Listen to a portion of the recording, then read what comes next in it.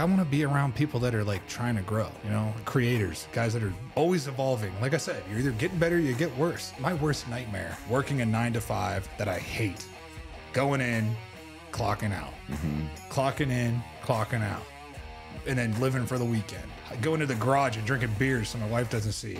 Yeah. That's like my worst nightmare. That's a lot of people's lives. And a lot of people are fucking miserable. They are absolutely stuck. You allowed yourself to get to that. You allowed that to happen with complacency. I mean, it's one of the reasons why I started this. It's like, I want to surround myself with people like you.